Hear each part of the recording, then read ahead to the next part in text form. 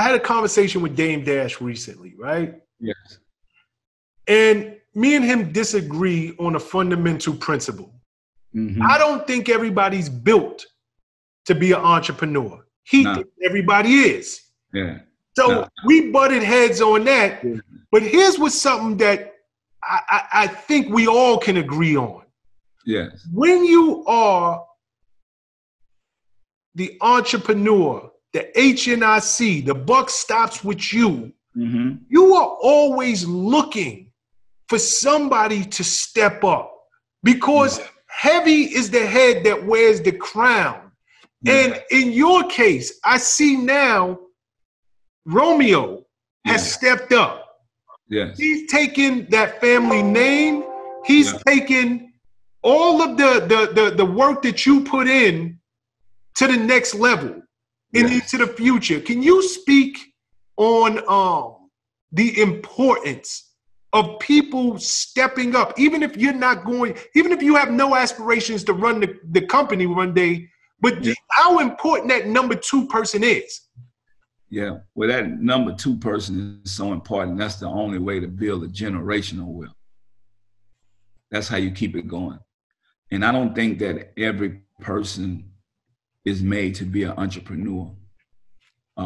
You have to be committed. You have to be passionate about what you believe in. You have to be trustworthy, because being an entrepreneur, that means you're going to make sure everybody else eat before you eat. Everybody can't do that.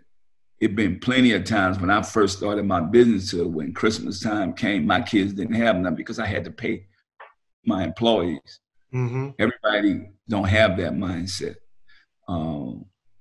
If you're a selfish person, it's hard to be an entrepreneur because you have to run the business, the brand.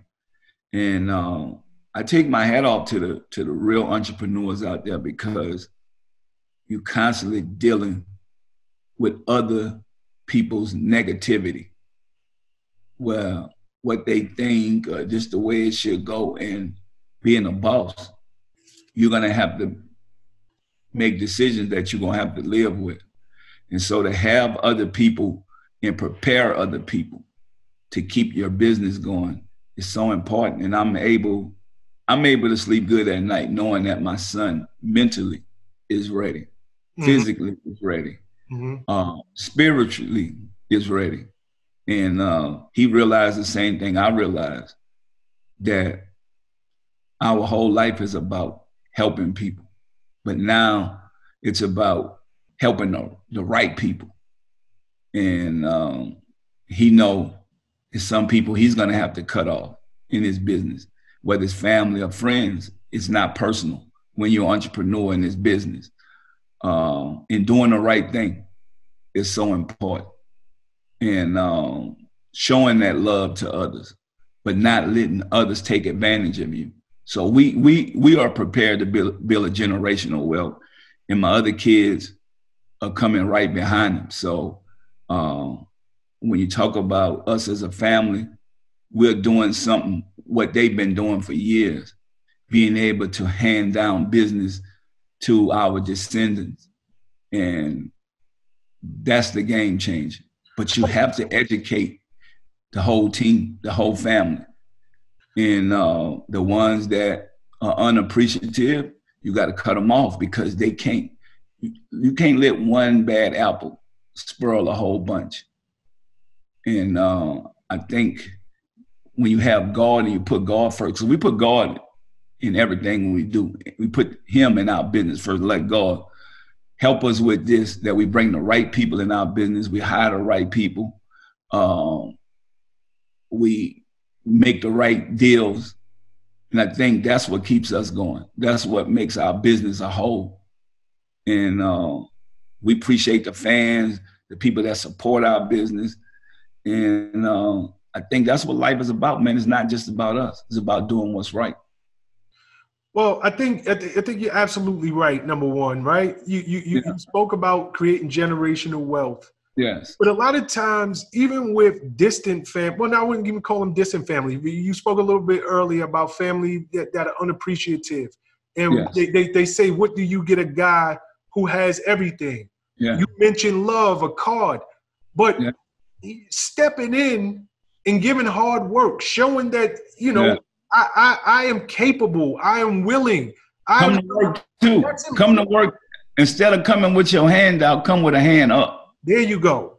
You know, there you go. And then we could do this together, so it won't have to be one-sided. Where we think, what about all of us doing our part? That's people that's appreciative. But I don't think people understand that people who are in your position, high-level entrepreneur, very successful entrepreneurs, high-level executives, they're looking for somebody to step up. They're looking for somebody to bring a skill set to the table that can help take this business to the next level. Yes. So people, you know, if you're watching this and you have a cousin or a friend or somebody in the family who is doing well, instead of going with your hand out, get in where you fit in. Don't be afraid to start at the bottom and work your way up and show, I am not here to take. I'm here to give. I see what you're doing. And if you're going to diversify and you're going to be able to go out there and do all of the other things that you have a passion for doing, your primary business is in good hands. That is the way to get in. Yeah. So my thing is, too, what I want to tell you, I don't mind sharing with my family, but I'm not going to let people use me. So people got to realize the one thing that we say, you can choose your friends, but you can't choose your family. And our motto is love people and use money. Most people, it's opposite. They use people and love money. And I think that's where the disconnect comes from. I mean, if you show that person that's successful love, they're going to show you love back. But if you just only come around to use somebody or when you want something, you're probably not going to get it. And I think any celebrity, any entertainer that's watching this, and this is not something we want to dwell on because this is the past. We're moving forward. We're going to do great business and we're going to grow from this. And sometimes you got to go through something uncomfortable just to be able to grow and change and get better and heal as a family. I think this is going to heal a bunch of people, you know, knowing that I'm not going to be the same way I used to be there for y'all. You can't just call me all the time and I'm just going to magically make it happen for you no more. You're going to have to start doing something now. Same way I did, because I was living in a worse situation than all of my family members are living in right now. And my thing is, I'm not going to be held accountable for grown people that can do for themselves. I mean, some people in my family are police officers. These people got great minds. And they still expected me to do something for them. I'm like, well, if you guys got great jobs, and I mean, my kids, much as I have, my kids don't mind working. My kids want to go out and find jobs. And I'm like, you don't really have to do that. Like, dudes, but what I love about it, that they want to do something for themselves. And that's what I see. That's what makes me help them and get them and make life a little more easier for them, because they're willing to work for what they want, because they realize that, what are you going to do if I'm not here? And that's my thing. Like, if you put all the pressure on me for you to be successful, what do you do when I'm not here? You know, you don't appreciate what you have till it's gone. And if you never did nothing for yourself, how do you expect to have anything? Think about it. Why I'm not in jail, why I'm not in trouble and all that, because I decided to do the right thing. That's just it. If you want to sit around and hang out with your friends all day, then guess what? Then, you know, if your friends do something wrong, then you're probably going to be liable for it. That's just how life goes. When you're doing what's right, you don't have to worry about that. You don't have to worry about, and like my thing is now, man, let me tell you what's so great. When the police pull me over, I don't even have to license and registration. Here it is right here, sir. And I go on about my business. That's because I'm doing the right thing. So anybody watching this, when you do the right thing, blessings are going to come to you. And you don't have to worry about nobody else or what somebody doing for you or they not doing, especially if you're a grown person. So let's go back on to the love part and say, if we love each other, all the rest of it. Me and you talked about it earlier. This life is temporary. They got so many things going on. You got COVID-19. You got police brutality. You got people dying in the streets. You got, I mean, it ain't even about money no more. So I think people put too much value in a dollar instead of time. We talked about this earlier, because when you can't get time back, you get money back. So once you spend that time on loving somebody and see where you get, even loving yourself. Most people hate themselves. It's self-hate. How could you love somebody else when you already got so much self-hate in you? So everybody looking for somebody to make them happy. But the Bible says you truly have to make yourself happy. Before we close this out, I got 2 more questions for you. Yes. First one, you know, we went through this at Bad Boy. You went through it at No Limit.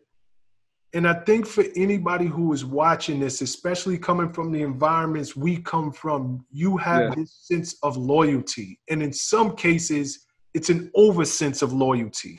Now, in our case, we had artists after artists after artists leave the label. Yeah. You had artists after artists after artists leave the label. Yeah. Can you just speak to the fact that sometimes you have this false sense of loyalty? Because everybody who comes with you, they're not meant to be there the whole ride. They're not meant to get to the finish line, whatever your finish line, because sometimes you might pivot. Well, let me take you in a different direction. Yeah. So let me tell you this. Everybody has a season. Everybody is not there for the long haul because their mindset is not there. So think about it.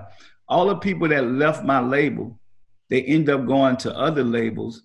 What happened? Why they only talking about what they done when they was with me? This 20, 30 years ago. People are still talking about what they done with No Limit. I'm not talking about what I done with No Limit. That is over. That I'm moved on to something else. That's why I got product. Product do not talk back.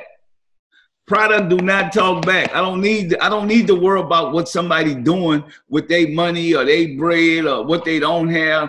When I sell this product, I can move on. It's business. I got into this game for business. I didn't get into in the friends that I tried to create and cherish. I realized in the end, it was all about a dollar. And that's the sad part about it. And I allowed them to move on. What's different from me, I don't know if Puffy did this, but I tore up people contracts when it's time to leave. I didn't get no money for them. That's just the type of boss I am. I don't want, if we can't have a relationship, I don't want to be in business with you. I have to have a good relationship with you for us to do good business. And so I let people move on. And I also use No Limit as a university. The ones that graduated and move on, we have a healthy relationship after our business. And we still could pick up the phone. I still could pick up the phone, call Snoop. I could still pick up the phone, call certain people. But other people I can't because they wanted to do something that made no sense, and I allowed them to do it. I tore their contracts up. And however it worked out, people only still talk about when it was with me. You go look at a bunch of artists that left the label, that went sign to different labels, did their own labels, and why are we still talking about No Limit? What's up, guys? Thanks for sticking with me to the end of the video. Truly appreciate you. If you like anything you heard here today, go ahead and hit that subscribe button. And if you know anybody that can benefit from this message, feel free to share. Peace and love.